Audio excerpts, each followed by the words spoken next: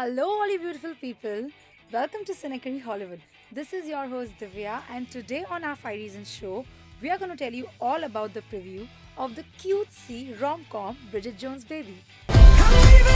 Bridget Jones returns for this third entry in the romantic comedy series featuring once again Renée Zellweger, Colin Firth, and Patrick Dempsey.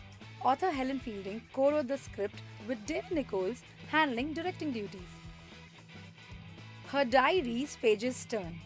After Bridget Jones' diary and The Edge of Reason, Bridget Jones has moved on in her life and now she's having a baby. Although she doesn't know who its father is. Ed Sheeran.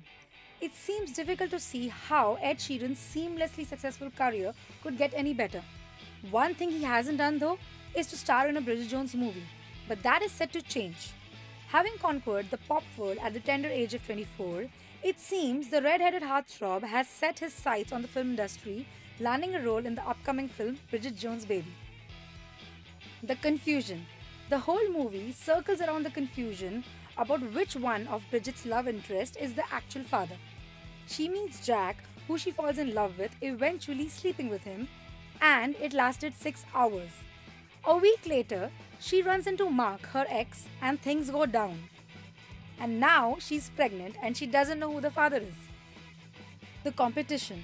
Mark, played by Colin Firth, and Jack, Patrick Dempsey, compete and fight with each other to impress Bridget to be the better father. It's nostalgic. It's been almost 20 years since its first book and over 10 years since we've had a run-in with Bridget Jones. Renée Zellweger played the title roles in 2 films from the early 2000s and she has now returned with the 3rd movie. Comment below who you think the father is. I can't decide and I can't wait to find out. So any guesses, tell us now. Also, tell us, write it down if you like our show. And come on, show some love for us by hitting the like and share buttons now.